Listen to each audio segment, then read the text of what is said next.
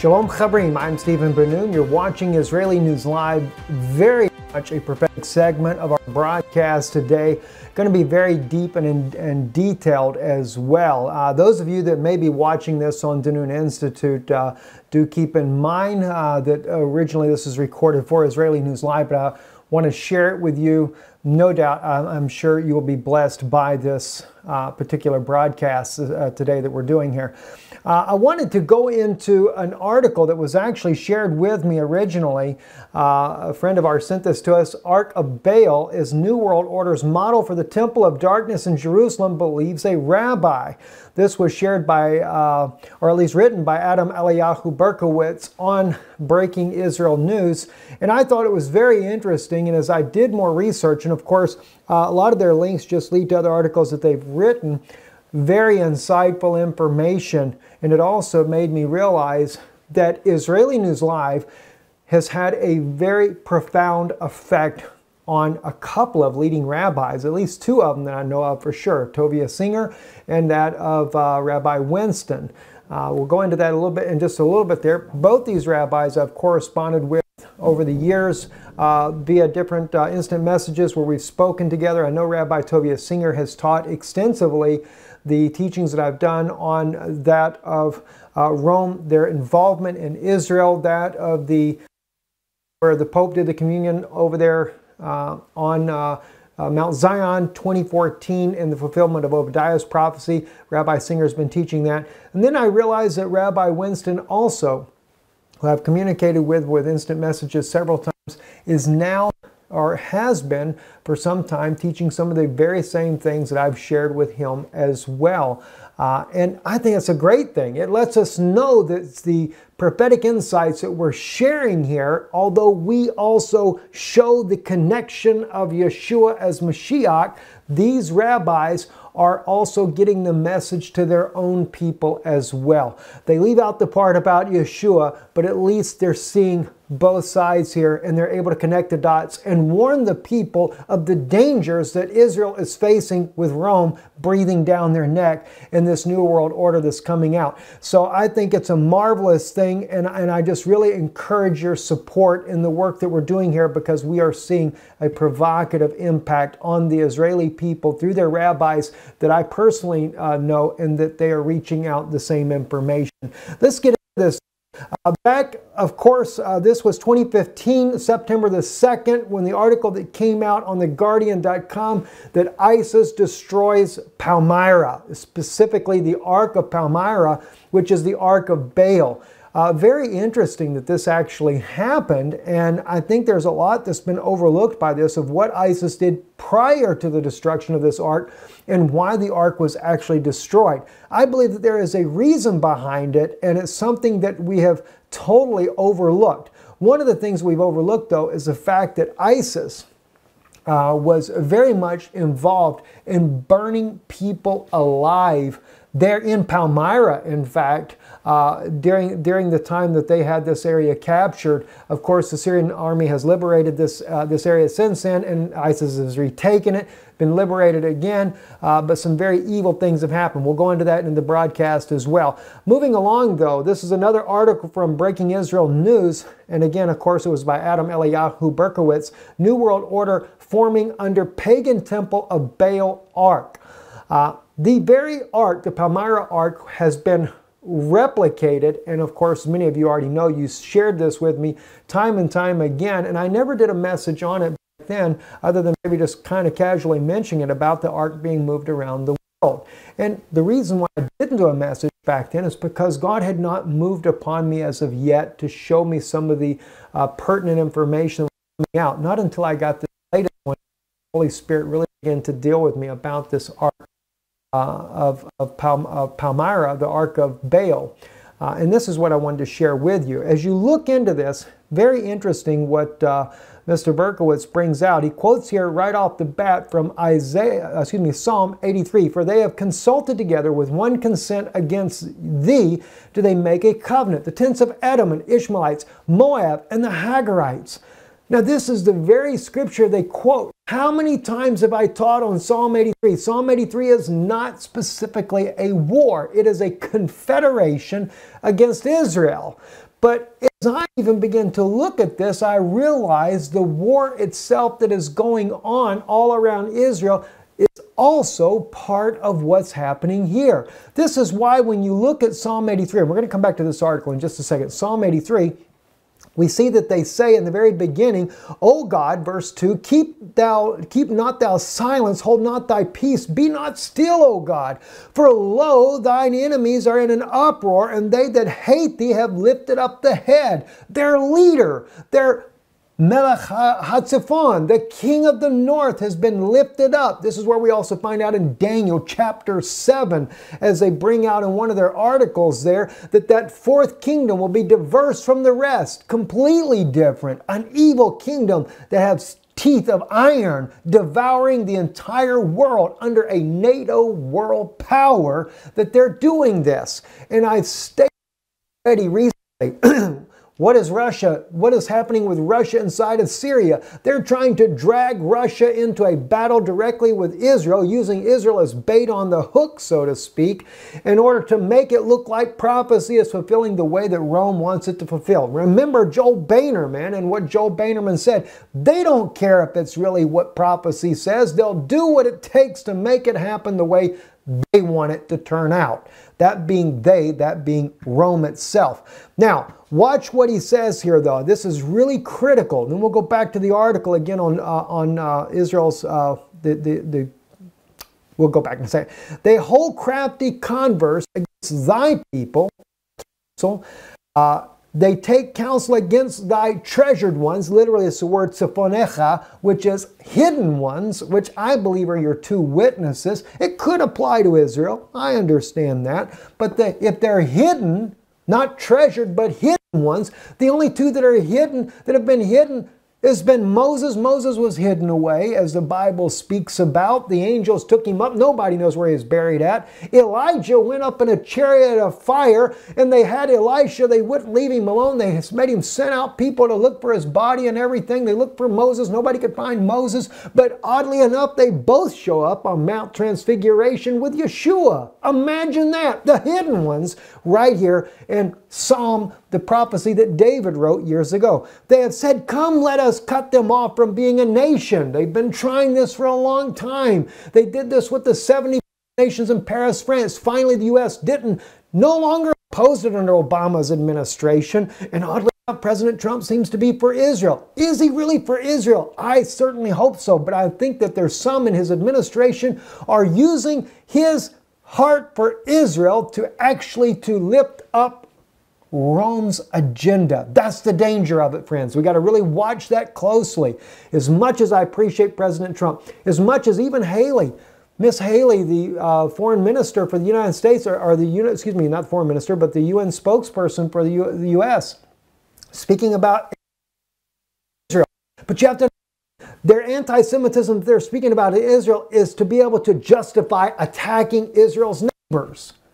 Yeah, we got some enemies. I don't doubt that, but let's be careful what we're seeing. Watch how it comes out biblically. So anyway, they want to cut them off from being a nation, that the name of Israel may be no more in remembrance.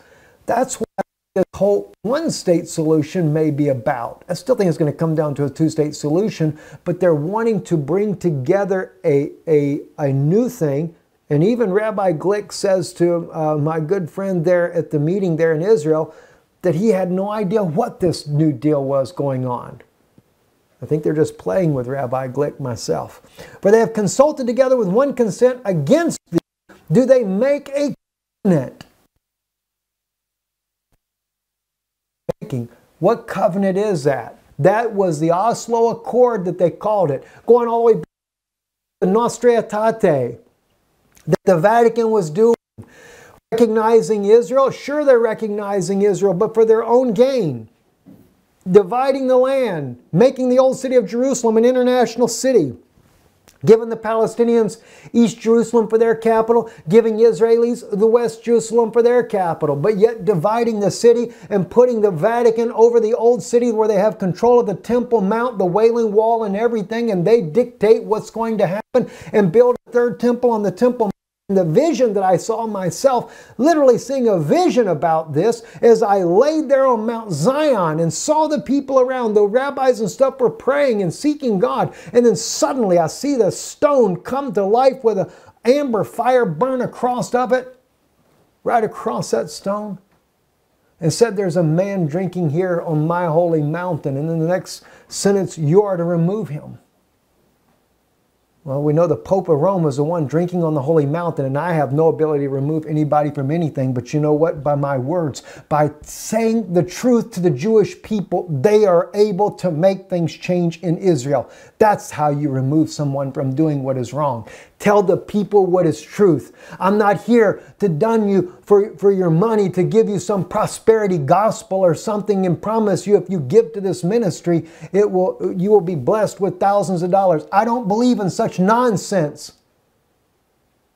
But together we can stand and get the truth to the world. All right, now let's move forward though. Gebal and Ammon and Amalek and Philistia and the inhabitants of Tyre, Assyria. All right, notice who is with the tents of Edom and the Ishmaelites, Moab and the Hagarites. All right, who's making the covenant? Edom, which is Rome. All right, Ishmaelites. See, the Ishmaelites just names the children of Ishmael. Moab, which are the Palestinians and the Hagarites. Gebal and Ammon. Ammon are the Jordanians. Amalek, Philistia, and the inhabitants of Tyre. Notice, and I've brought this out many times before, Assyria also is joined with them. Now, I used that already before, speaking about how the United Nations, when they came together against Israel, even Syria sent their own ambassador. But I really began to realize what this means when it says Assyria is also joined with them. I noticed that Assyria is kind of like a last-minute deal there. They come in later. Something is wrong. And I noticed that as well and shared that with you. Why? Because Syria is in a war. And it's Assyria, which encompasses modern-day Syria and northwest Iraq. And they're all at war. Why is there a delay? Well, here's what's interesting. Assyria, who happens to be that is majorly fighting against Bashar al-Assad? Well, the war is the problem. But notice here, Palestinian leaders, organizations, and officials were generally silent at the start of the Syrian revolution, mainly out of concern for the fate of the 500,000 Palestinian refugees in the country. However, that has now changed and not in President Bashar al-Assad's favor. Attacks on the Palestinian camps by Syrian forces loyal to him, most recently last week against the Yarmouk camp, have resulted in killings, injuries, and the displacement of thousands. This has angered Palestinian refugees, many of whom are now openly supporting the revolution as well as taking in Syrian refugees.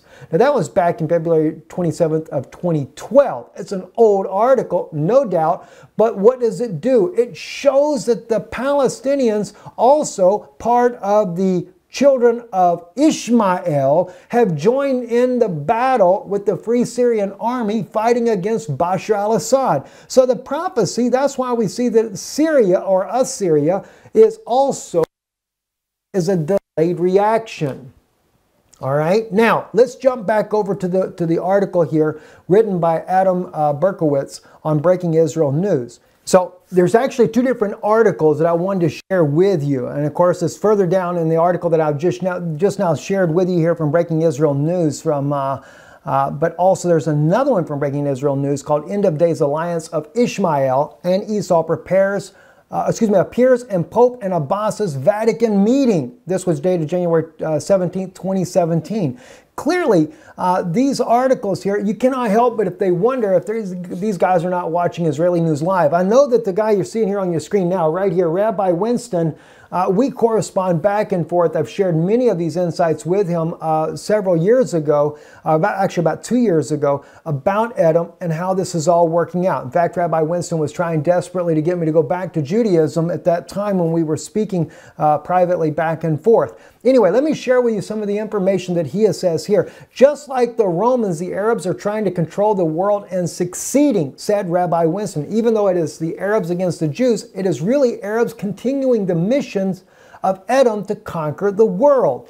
This connection between Dubai and Rome is showing that Edom never ended. It's just put on a different mask. The first century Jews Jewish sage Jonathan ben Uziel wrote about how this biblical alliance between Ishmael and Esau and would reappear in the end of days, clear evidence of the spiritual connection between those two seemingly disparate worlds can be found in a growing political cooperation between Rome and the Muslim Arab world. The bond has manifested in strengthening of ties between the Vatican and the Palestinian Authority, as well as Pope Francis meeting with President of Iran. Though Edom and the desire to rule the world is personified by Rome, Rabbi Winston explained that the archetype has biblical roots. The push one world government goes back to the Tower of Babel, trying to put the power in the hands of the wealthy, the powerful, and the arrogant, he said. And they said, come, let us build a city and a tower with its tops in heaven, and let us make a name, lest we be scattered abroad upon the face of the whole earth. Genesis 11:4, he quotes.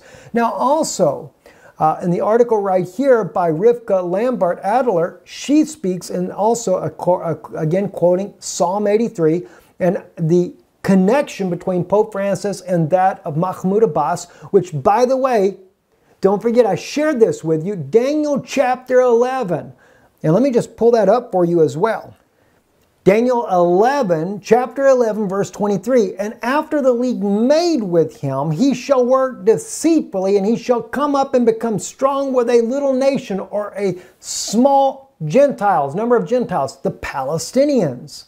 It can be no one else that it could be. It can't be the Jewish people, but the Palestinians. Now here's what's interesting. It speaks about that league that's made with him, but if you back up, and I believe it's verse 14, read what it says here. And in those times there shall many stand up against the king of the south. Again, it's the Melech HaNegiv. See, right here, Melech HaNegiv. That is the king of the desert, or the Negev desert specifically is what it's speaking about, which is the house of Judah. It is an Israeli leader. And in those times there shall many stand up against the king of the south. And they're doing it. The nations all around are against Israel.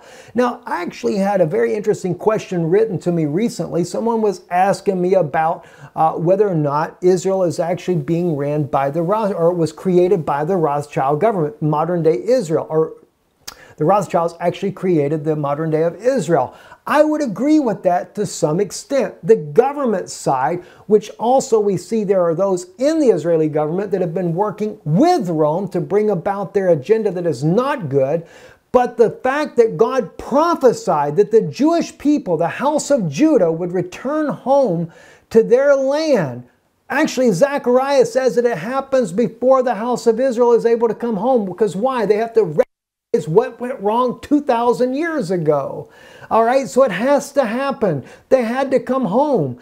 But it actually began before the Rothschilds, and this is what people don't realize. Under the Ottoman Empire, the very thing that Rome got with Britain to destroy was the Ottoman Empire. But do you know, under the Ottoman Empire, they had passed a law finally in the 1800s that allowed the Jewish people to purchase land in their homeland. And they began to purchase large swaths of land around Eilat and as well as the Galilee area. And so the Jews were already coming home to their homeland. They didn't have to have a nation, just come to the homeland. Abraham said that he was a stranger and a pilgrim. We didn't have to have a nation with a military, just go home. You see, so Rothschilds don't mean nothing. The Jews were already there. My good friend Gershon Solomon's family was there back in the 1800s, part of that very movement of the Jews going back to their homeland, according to the prophecies that we read in Zechariah and Joel and other places as well. All right, so we're there. We're supposed to be there. But there is those that are standing up against the king of the south. Also, the children of the violent among thy people shall lift themselves up to establish the vision, but they shall stumble.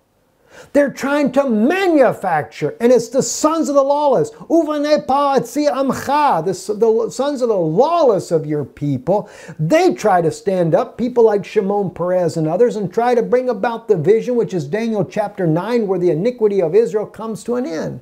So it's no different that we see that these people of the little nation, the Palestinians, and this is exactly what the Pope does right here. So There are many rabbis that are starting to get the message and bring it out. And it's not just me, friends. As Rabbi Winston brings out, they're quoting from their own sages that have known these things for hundreds of years that this would happen in this day. You know, we just are blessed to be able to share some extra insights with them that helps them to reminds the Israeli leaders and the teachers there of what's going on. Now watch what he says right here. This is, again, Rabbi Winston says here, the problem with prophecy is that we have difficult time recognizing it for what it is until after it has passed. For example, Vilna Gaon predicted back in the 1700s at the end of days, mixed multitude amongst the Jewish people would work tirelessly and secretly to join forces of Esau and Ishmael together against the Jewish people. He predicted this before a modern Jewish state was close to existing. Yet here we are watching the descendants of Esau and Ishmael join forces against the state of Israel, pushing for a two-state solution that can only be bad for Israelis. And with a blessing of many liberal Jews in Israel and a diaspora, many believe and hope that this is just history running its natural course. They don't want to see themselves living in biblical times. Those who know the sources and can recognize the signs know otherwise. The destinies of Ishmael and Esau have been linked as far back as the book of Genesis when Esau married the daughter of Ishmael. And I want to tell you something. When I read Rabbi Winston quoting this right here, it touched my heart. It was something I had not picked up myself. So God bless him. I thank him for him sharing this. When Esau went to Ishmael and took unto the wives that he had, Mahalath, the daughter of Ishmael, Abraham's son, the sister of Nebaioth, to his wife, in Genesis 28:9. He takes to himself more than one. Isn't it funny that Rome, Daniel prophesies Esau, his descendants, will come up strong with a small people. He's taken one amongst Ishmael's children again. And at the same time, we find that Shimon Peres, like Ahab, goes off and marries Jezebel, which is the Roman king's wife, and brings idolatry back into Israel. Ah, gosh. God, I'm sorry for yelling. I'm excited and yet at the same time upset about what I see happening. I'm excited that my people are finally starting to see these things and waking up.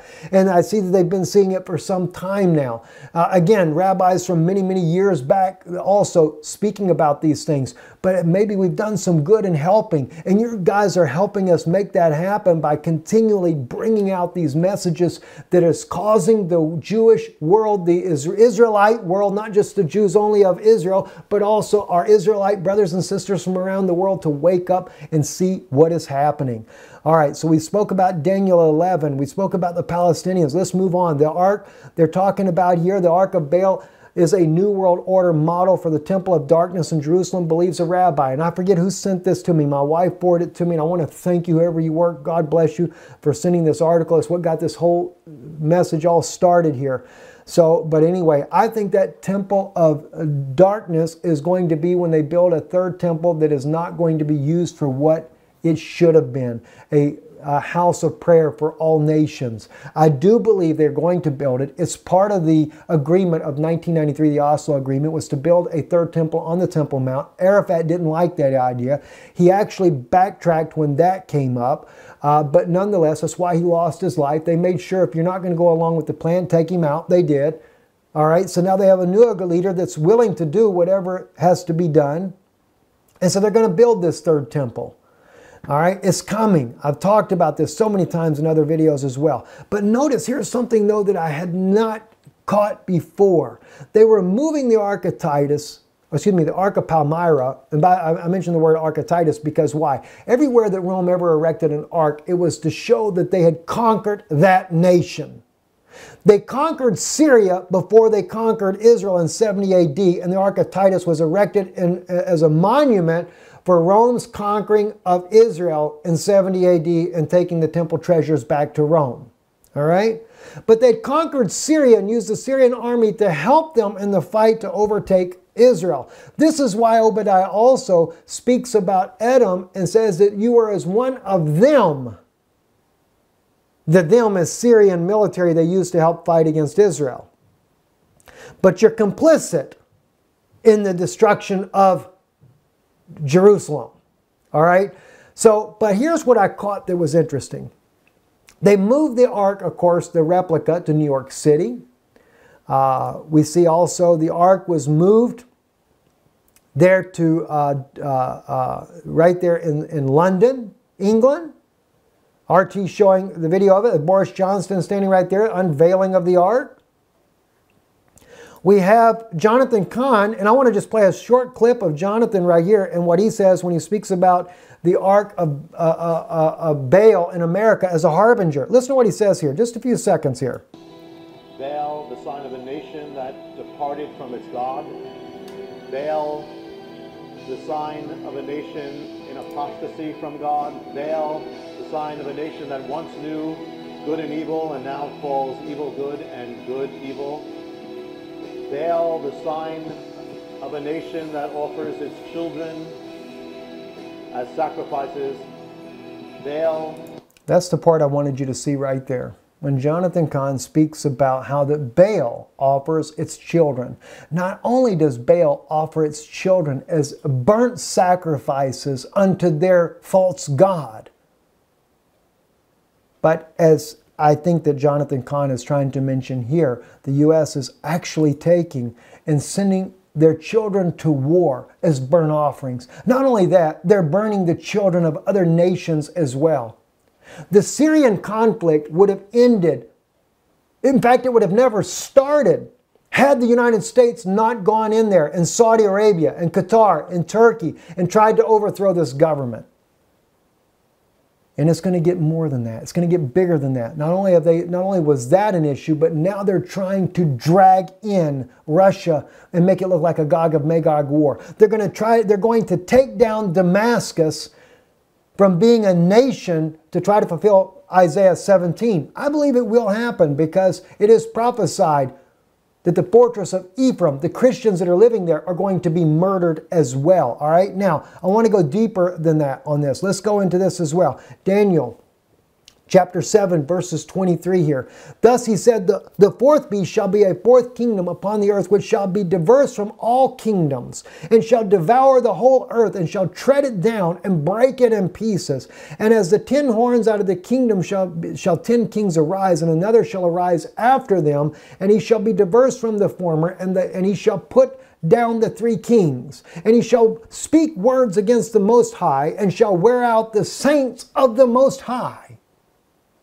Who are the ones that are being murdered like crazy in the Middle East? The Christians. I know that the Arab community as well is suffering a lot of loss of life needlessly as well. But why, though, has the ark moved into these different areas? I believe that the ark of Titus has moved to show Rome's influence over the entire world. And also to show that Rome has conquered the United States. Rome has conquered England. Rome has conquered the European Union. The ark latest was put inside of Italy. Rome has once again conquered, and they are going forth and offering their sacrifices to Baal. It is no different than what we're seeing now. And I got to share with you another one here. Jeremiah chapter, I forget which chapter we're in here. Let me look real quick. Chapter 19. Because they have forsaken me, God says, and have estranged this place, and have offered in unto other gods, whom neither they nor their fathers have known, nor the kings of Judah, and have filled this place with blood of innocents, and have built the high places of Baal to burn their sons in the fire for burnt offerings unto Baal, which I commanded not, nor spoke it, neither came it into my mind. Isn't it interesting that ISIS, when they were in Palmyra, where the Ark of Baal was, before they destroyed it, this article here, one of many that have come out, May 24th, 2015, depraved ISIS murder slaughter 400 innocent women and children. Barbaric Islamic State militants have sunk to new levels of depravity after murdering 400 women and children and leaving their mutilated bodies lining the streets. You know how many people they burned alive there as well? I don't know the numbers, but I know there's been a lot. Literally, like in this one right here, this video here literally shows them burning alive one of the men there that they had captured. And it's on foxnews.com. They tell you it's a very graphic video. It is. They show the entire burning alive of this man. And you know what's interesting? I just read an article the other day. And in the article that I was reading the other day, it was showing which nations back which groups there in Syria. The United States, under the Obama administration, who also allowed many Islamic Brotherhood members to become part of his administration, backed ISIS and, of course, the Islamic Brotherhood. I read in there how that Saudi Arabia backed certain groups there in Syria. Turkey and Dubai backed a different group. I believe they backed al-Nusra. Israel, according to the article, was helping al-Qaeda. And all this is going on with the different nations. They're all, in fact, they were talking about it being a proxy war in the Middle East right now. And now they're saying how that Saudi Arabia is taking their forces and fighting against Qatar's proxy forces inside of Syria. Everywhere it's a battlefield there. But the reason why the Arch of Baal was destroyed in Syria is so that they would have a way to justify a means to make a replica in order to place it into the parts of the world that Rome wanted you to know they had conquered. It was a sign. The Ark moving in all the different places, and I can't tell you everywhere. I think Dubai is another place that it was placed at, but London, New York City, Italy, Dubai, all these places the Arch of Baal went to let you know the agenda for a new world order is well underway. And these nations have been conquered. And these nations will fight for Rome.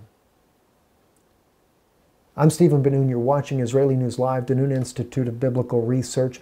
If you've ever wanted to stand for truth, again, we can't do it without you. And I don't say it. We're not a nonprofit organization. We pay our taxes for what you're kind enough to send to us. And as I said earlier, I'm not going to do like the television evangelists that tell you that, you know, if you sow a seed, you'll be blessed for this or that. I just tell you, God bless you if you support what we're doing. Thank you, because we do need your help and can't do it without you. You can do so by visiting our website, IsraeliNewsLive.org. You can donate online there. Our address also appears at the end of every broadcast now. Here in the Czech Republic, even if we're in the United States, it's okay. We still have family here that will make sure things are taken care of. If you're watching on Israeli News Live on our YouTube channel there, Israeli News Live, it's not on the Nun Institute, but on Israeli News Live, so check the channel you're on. You can contribute right on a link just above the subscribe button. Thank you for your help. And I am, even though I'm disturbed about this thing of the Arch of Baal, it also helped me to see that rabbis that I know are getting the message out as well. And God bless them for sharing it with their people. And we're making an impact on the world.